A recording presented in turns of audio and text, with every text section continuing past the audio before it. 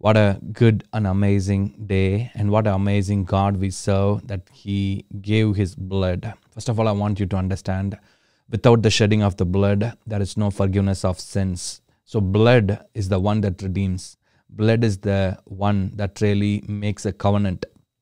In the Old Testament, if two people want to make a covenant, they cut their hand, and there will be a blood that is bleeding out of their hand, and they unite the hand. And that is the custom according to the Middle Eastern country, especially in Israel. That is how God really initially created the covenant between two people through the blood covenant. It is mentioned in the Bible in some instance, but primarily God wants to redeem you and me through His blood. Sinless, blameless, unblemished, pure, holy, innocent blood. That's why Jesus died. And this is really an eternal plan from God. It's a redemption plan from God. This is even before the foundation of the world. The Lord really wanted Jesus to die in our place. So that is really an amazing. Yes, so God is so good, and His grace is so amazing, and His blessing is so powerful. He's going to do amazing things. Yes, God's blood is so powerful. So the blood of Jesus poured into the mercy seat. So as the blood of Jesus is poured upon the mercy seat, two cherubims, they watch the blood, and God's presence is in the mercy seat. So God's presence, so you are able to enter into the most holy place because of the blood of Jesus. Priest, the high priest, they take the blood, they enter into the most high place or most holy place through the blood of the lamb. But that is valid only for 1 year, and next year they have to sacrifice another lamb. But Bible says in the book of Hebrews that Jesus died once for all. The lamb that was slain is Jesus, and His blood is sufficient for once for all. And throughout every year, every day we can able to enter into the most holy place. If the enemy is really causing you to feel guilty and condemned, that I am not worthy. Yes, you and I are not worthy, but His blood made us worthy. His blood made us to enter into the most holy place. His blood made us to live in the presence of God, dwell in the presence of God. And that is the radical grace of God that brought us united with the Father through the blood. So the moment when you know the power of the blood breaks every chains. So I'm going to continue with the meditation of God's blood, and also what the blood has done in our life, and how you can apply the blood in every areas of your life in ministry. And this is the foundational topic, but once you get this, you're going to be very strong in Christ. You're going to be very strong in the Spirit. Your life is going to be empowered. So yes, Bible says in the 1 John chapter 1 and verse 7, if we walk in the light as He is in the light, we have fellowship with one another, and the blood of Jesus, His Son, cleanses us from all sin. If we say we have no sin, we deceived ourselves, and the truth is not in us. If we confess our sins, He is faithful and just to forgive us our sins and to cleanse us from all unrighteousness. So this is what Bible says in the book of 1 John. So God's blood is working in us. God's blood is really cleansing us. The blood of Jesus is purifying us, sanctifying us. The blood of Jesus is really redeeming us. And we need to always believe what the scripture says about the blood of Jesus. Yes, and there is a life in the blood. That's why God told do not eat the blood. So that's the reason why the Israelites are forbidden to eat the blood. And under the law, pretty much everything is purified by the blood. So today, you and I are also purified by the blood. The new covenant, we are also purified by the blood. Not just the objects, but you and I become the objects of God's radical focus. So God intentionally focused on us. God wanted us to be redeemed. God wanted us to be His companion, or to be in His relationship, to be united in His intimate relationship, to walk with Him. So God seeing us as a bride, especially Jesus is our bridegroom, and He redeemed us or ransomed us, or redemption is the right word, through His own blood. Enemy held us captive, but the blood broke every chain. And Bible says, do not eat the flesh with its life, and that is its blood. God reserved us to eat the life of Christ. And God told, do not eat anything with the blood. So if anything, people eat raw with the blood, and that is really against God's word. So Genesis 9:4, because God told, don't eat anything that is with the blood, because blood has the life, and that is very essential. And so it's very important. And also we see that, like, if we, so as we read in the 1 John 1:7, we saw these things. I'm just recapping some of the passages, and then we are going to go. So therefore, Jesus is the one who came by the water and blood, Jesus Christ, not by the water alone, but by the blood also. So this is 1 John 5:6. So Jesus did not came just with water. John the Baptist came and he gave the water baptism, but Jesus came, he gave a blood baptism. In other words, cleansing of you and me through the blood. And that's what we see, that as Jesus came by blood as well, not just by water alone.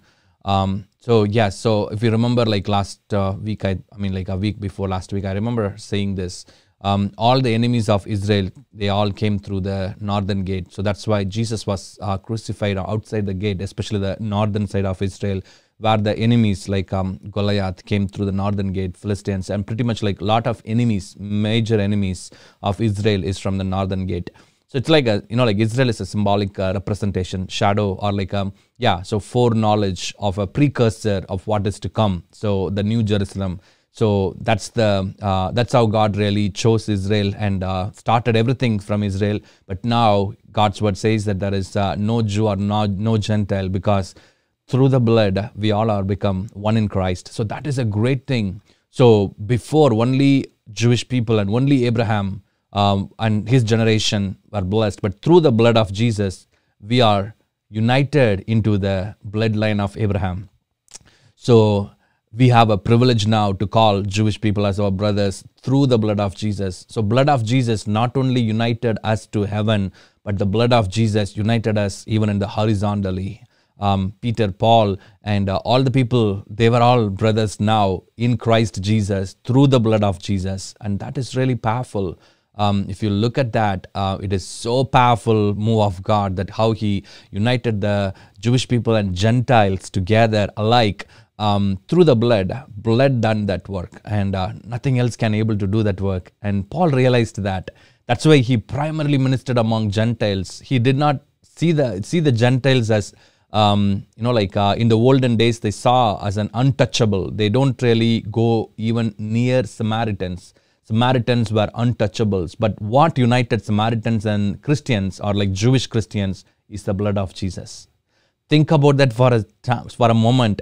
The blood of Jesus can able to put an end to all the racial discrimination all over the world if they give weight and value and meditate the blood of Jesus. That's why enemy always wants the people to withhold meditating the blood of Jesus. Blood of Jesus will break every barrier. Blood of Jesus will break every barrier between heaven and earth, and among the earth, among the kingdoms, among the people, among the colors, among the different background. It breaks the chain. It breaks the barrier. Very powerful. That's why God created all people have only blood in red color. None of the people have green color blood or yellow color blood. If you think about that for a second, that really blow your mind, because through the blood of his son Jesus, he united all colors into one. That is really powerful, amazing. Like God's wisdom is so human minds cannot fathom. It is so big and vast.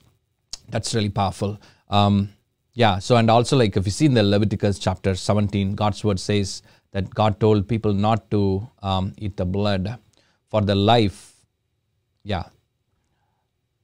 Bible says here that for the life of every creature is its blood. It's the blood is its life. Therefore I have said to the people of Israel, you shall not eat the blood of any creature, for the life of every creature is its blood. Whoever eats it shall be cut off. So anyhow, so that is like in the Old Testament, in the Leviticus, we see that. So God is telling that the whole life is in the blood. When a person dies, we see that the blood flow stops. because the heart is the one that pumps the blood. So that keeps the blood circulating and active. And the moment when a person dies, you see that there will be like a freezing starts. And that is the time where the life becomes dried up, started to dry. So God's blood, that is the Son of God's blood, Jesus' blood, is upon us, is now covering us, is now flowing through us. That is really powerful. Yeah. So and also we see here that in the book of Matthew 26:28. So Jesus started to speak about his blood. So what the blood of Jesus is doing in our life, in our midst. So this is Matthew chapter 26:28. Chapter 26 and verse 28. For this is my blood of the covenant, which is poured out for many for the forgiveness of sins. So Jesus said that my blood is really forgiving your sins, and poured out, where it was poured out on the mercy seat of God. And so in the Old Testament, they pour the blood of the goat or the bull in the mercy seat of God. And today, Jesus' blood is poured out on the mercy seat of God. Holy Spirit probably captured all the blood and literally poured into the mercy seat of God. The Spirit of God is the one who really brings and connects the dots and brings the revelation of Jesus Christ. And today, as you walk with Christ through the Spirit of God, He will reveal who Christ is. As you know more and more about Jesus, you will know who the Father is. So there is a, like a lineage, there is a hierarchy, there is a Spirit of God reveals Jesus. Jesus reveals the Father. That's really powerful to see. When Jesus was physically present on this earth, He said, look at me, you will see Father. Know me, you will know Father. Holy Spirit, whenever you ask Holy Spirit, He will reveal the finished work of Jesus, what Jesus did for you, how much Jesus loves you. The more and more you know about Jesus, you will know more about the Father. So no confusion there. So everyone is selfless. Amazing to see. Father is also selfless. He really let His only begotten Son to send to this earth to redeem you and me. If Father thought like, no, my Son is more important for me than the creation, that is the you and me, the human being, but God really did not withhold any good thing. Jesus was the best thing that the Father had to offer. He offered. What else you need? See, this breaks every condemnation, every chain, that the Father is willing to, not only willing, He done it. He gave His only Son. He who gave His only Son, how much more He will give all other things. Assurance is there. It starts with the blood. Father let His Son's blood to bleed so that you and I can be forgiven, redeemed, and settled, established. That is really amazing. That's a blessing of God. That's the grace of God. Yes. That's the power of God. That is the unconditional love of God. That love is what we are really gathering here on this earth and pondering upon this love, how deep this love is, how much breadth, how much, width the love is, and how much height the love is, along with all saints. That is, we all are saints of God, and God really made us saint through His blood. So we are pondering upon the blood and the power of the blood and the power of the love of God towards us. That's what Paul is telling. That's what church should do. The main objective is ponder upon the love of God. Ponder upon how much God loves us. The moment when you know that, that breaks every chain, that breaks every bondage, that brings people into salvation, that brings deliverance, that brings breakthrough, that really elevates you, settles you. You will be prosperous in your spirit, soul, body. In everything you will be rich because of the love. Because of the love, Father's love. He who gave His only Son, along with Him, He will give all other things. You will get that assurance. You will know that nothing can separate you from the love of God. It's all starts with the blood. It's all, the foundation is the blood of Jesus. And that's really key and essential. Like today, in order to buy something, you need to pay the money. You can pay money or silver or gold or like any form of digital currency in the future probably. You need a substance. So God to buy all of us from the bondage that the enemy has held us, and He really traded us through His blood. He redeemed us through the blood. He restored us through the blood. It's once for all. You buy a home, it's in your name. No one can able to come and take your home that is written in your name because you paid the price. You bought the home. You are bought with a great price, Bible says. Not by the gold or silver. Gold or silver value may change here and there. but you are redeemed by the incorruptible, and the value doesn't change. There is no, you cannot able to set this is the value of blood. No, unimaginable. No one can able to buy the blood, but the blood bought you and me. That is the truth. Priceless, very expensive, very priceless, meaning you cannot able to even tell. So Jesus gave that blood. Hallelujah. And through that blood, He redeemed us. He bought us once for all. How can you think that you will be just missed out? He bought you with His precious blood. You belong to Him. Now you are His own possession. You are His own beloved. You are His own love. He will never give up you for anything else or anyone else. So that is really amazing to see that. Yes. So since therefore now we have been justified by His blood, more shall we be saved by the wrath. That's where we finished last week, I believe. So I wanted to just like recoup to understand what this is about. Since therefore we have now been justified by His blood, much more shall we be saved by Him from the wrath of God. So God is telling an assurance, hey, you are saved by my blood. The wrath of God is coming, but coming against the ungodly, unjust, the people who rejected the blood. Primarily, that is salvation. So rejected the blood. If anyone reject the blood of Jesus, that is equal to that of rejecting the salvation. But God's word is telling that like my blood will cover you from the coming wrath. The coming wrath, you are bought by the blood, so you are under the blood, you abide by the blood, and you have covenant with the blood. You are clothed with the blood, you are cleansed by the blood, you are really living a life, a relationship with Christ through the blood. So God is telling that blood will completely lead you through and protect you from the wrath, coming wrath. So that is really an amazing word that we see. Yeah. So Ephesians 1:7, we see that in Him we have redemption through the blood. So the blood of Jesus, this is Ephesians 1:7. In Him we have redemption through His blood, the forgiveness of our trespasses according to the riches of His grace. The grace of God revealed, and the blood of God, blood of Jesus was shed on the cross, and through that we have the forgiveness, and through that we have the redemption. Yes. So this is what I started this week with. So Hebrews chapter 10, you can able to read it later. So here we see in this passage, therefore, brothers, since we have confidence to enter the holy place by the blood of Jesus. So we have confidence now to enter through the blood of Jesus. Yeah, so once we were far, like even now many of you thinking, some of you at least, thinking that am I far? But God is telling, no, you are very near. This is Ephesians chapter 2 and verse 13. But now in Christ Jesus, you who once were far off have been brought near by the blood of Christ. So Jesus brought us together, close to Him, close to the Father, through His own blood. And that is what Jesus did for you and me. So I want you to get hold of this. Yeah. So here is the very important passage in the book of Acts 20:28. Acts chapter 20 and verse 28. Pay careful attention to yourselves, that to all the flock in which the Holy Spirit has made you overseers, to care for the church of God, that is you and me, which He obtained with His own blood. How did God obtain us? He obtained us through His own blood. He bought us with His own blood. Jesus bought us. So God bought us with His Son's blood.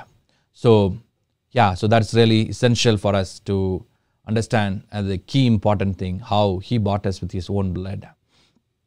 And that is really a powerful to see. Okay.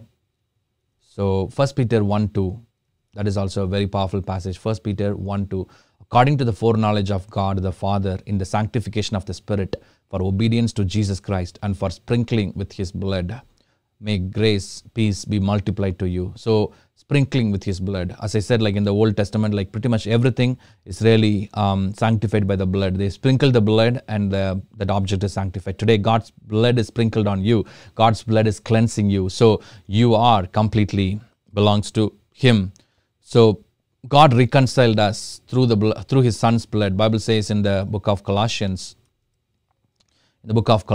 chapter 1 and verse 20, and through Him to reconcile to himself all things, whether on earth or in heaven, making peace by the blood of his cross. That's amazing. So through the blood, he made peace. God made peace. There was a hostility between God and mankind. But then God, through the blood, he reconciled to himself all things. All things. Everything that was really hostile was now reconciled. And that is really a powerful word right there in the Colossians 1:20. So, yeah, and Hebrews chapter 12:24 says that unto Jesus, the mediator of a new covenant, and to the sprinkled blood that speaks a better word than the blood of Abel. Blood of Abel is calling for vengeance. I need justice because my brother killed me. But the blood of Jesus, Jesus was also killed or crucified, in other words.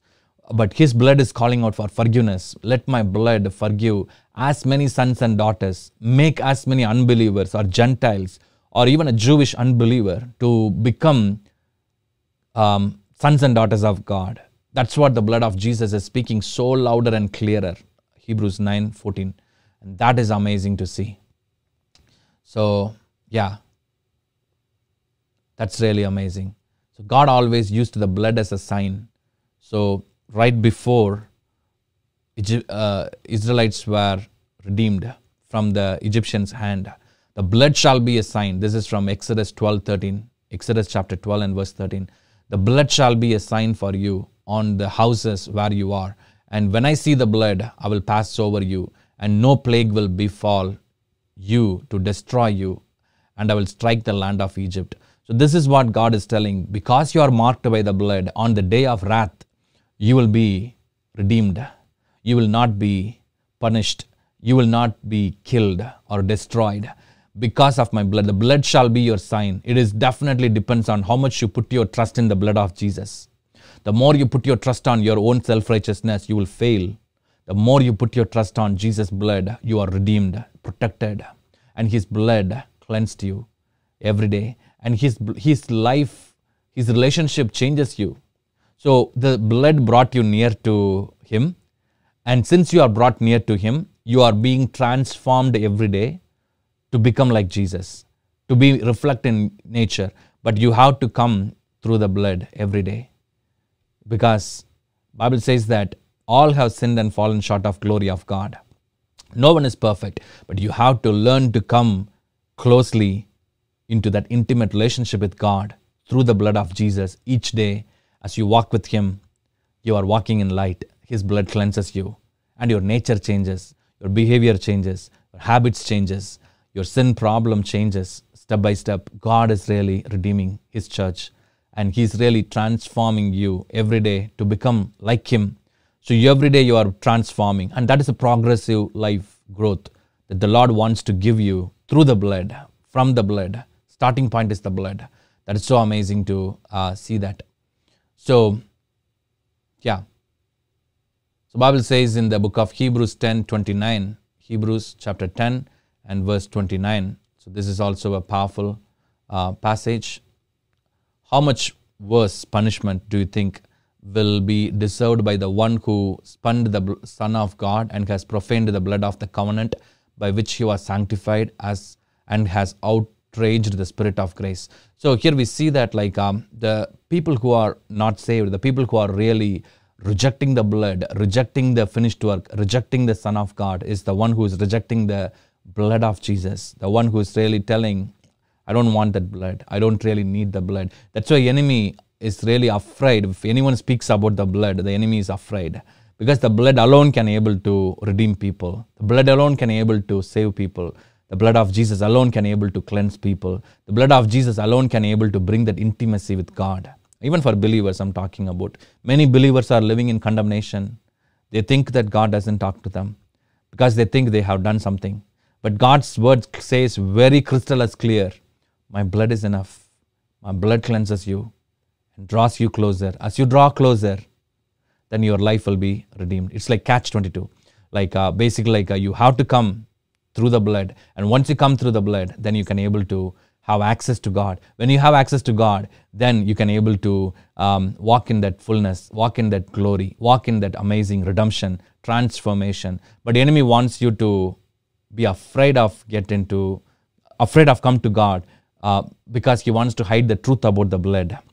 Many Christians are really living in condemnation, guilt. They are saved, but they're living in condemnation and guilt. They don't exercise their relationship rights with God. They don't really walk in that intimacy with God and talk to God. They don't believe that prayers will be answered because they don't know. They underestimated the power of the blood. Today I wanted to encourage you, any ministry you do or anything that God wants to do to you, always value the blood.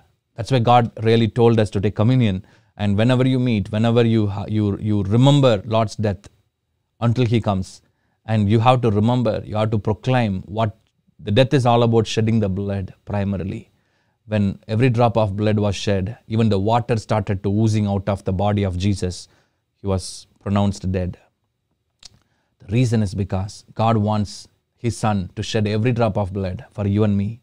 That's why even the water started to come out of Jesus' side. So he gave, people can give maybe like 1 unit of blood probably, but Jesus gave all the 5.5 or 6 unit of blood, or all the whatever the number of amount of blood is there was in his body. He gave all blood. All over he was shedding and oozing. The reason is because he wanted to pay the high price to redeem the mankind. Tomorrow if a child is going to be born, the child is going to be born in this sin because that is how the nature of the world is. But then the moment when the child knows the Lord Jesus, believes in Jesus, accepts the Lord through the blood, as the child grows, the blood redeems. The blood of Jesus is having power for future also, not only for the present, not only for the past, but also for the future. That much powerful is the blood of Jesus. God is so good and he's going to do extraordinary things and he's going to do awesome and amazing things. So I think even at this time, I wanted to encourage you to continue to meditate on the blood of Jesus. So with this, I'm going to finish this. John chapter 6:53. John 6:53. So Jesus said to them, truly, truly, I say to you, unless you eat the flesh of the Son of Man and drink his blood, you have no life in you. So today, the life that Jesus is talking about, the Zoe, Zoterius life, the Ruach, breath of God, the life of Christ, he's telling, unless you eat the flesh of Son of Man and drink his blood, you have no life in you. So this is from the book of John 6:53. So God wants you to continue to feed on him. So through the blood, you eat the flesh of Jesus and the blood of Jesus you drink, and you have life in you, and you have that Zoe life, and you have that Ruach, the breath of God in you, and the Zoterius, the full of life in you. And you will constantly move in that glory, move in that wisdom, move in that authority. So in this world, you are like Jesus. Bible says, in this world, you are like him, meaning you are eating the blood and the flesh of Jesus, and you are really walking in that fullness of Christ through Holy Spirit. So you are really demonstrating how Christ is here today. If Jesus is here, what he will do, you will do, because you have the life of Christ through the blood and the body of Jesus manifesting in you, through you. And you become the workmanship of God in Christ Jesus. So you can able to see that you become the workmanship, meaning like you become God's hands, you become God's eyes, you become hosting the presence of God. It all starts through the blood. You cannot able to host the presence of God because the enemy is there who wants to cause you guilt, condemnation. He wants you to think you are unworthy, you are good for nothing, fit for nothing, you are really a wrecked sinner. But God is telling, my blood cleanses your conscience clear. Do you know why the blood of Jesus cleanses you?